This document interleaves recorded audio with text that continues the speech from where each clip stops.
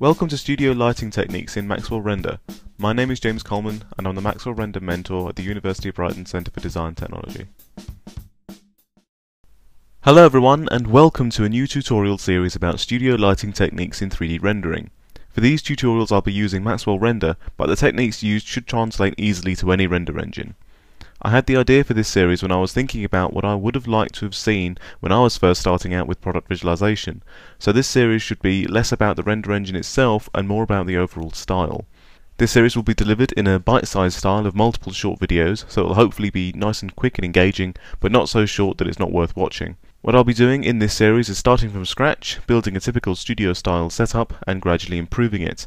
Along the way I'll be describing my techniques with general hints and tips and explaining my workflow and methods. So without further ado, let's get started.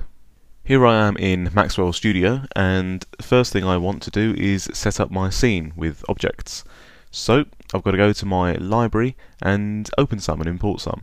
The first thing I want to do is get a studio backplane. So File, Library, Objects, Primitives, Studio.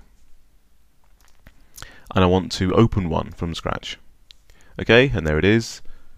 Alt and left click to have a look around, and if I select it, and I can either click it in the viewport or I can select it in the objects manager, I can see in my info, which is up here, as long as I've got display info on, the shortcut is I can see in my info that the dimensions are 10 by 5 by 5, and this is always in meters.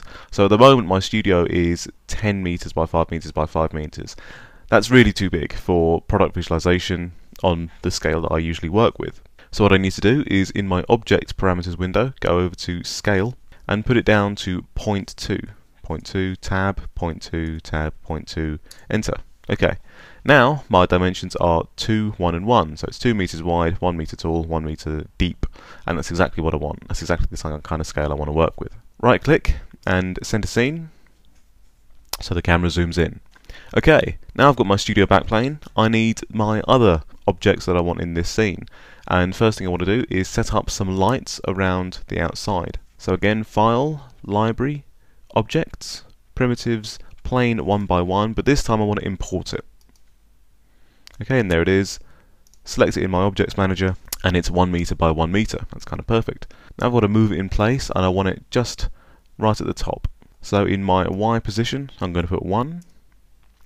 And in my scale X, I'm going to put 2 to make it 2 meters so that it matches the studio backplane. One thing I do have to do is rotate it so that the normal is facing downwards. The normal is this green arrow, which is actually the Y-axis, but the normal follows the same axis. So I've got to rotate it around on either the X or the Z. It doesn't really matter. I'll do it on the X just because I need it around 180 degrees. And there we go. Now I'd like 2 planes either side to complete my studio setup.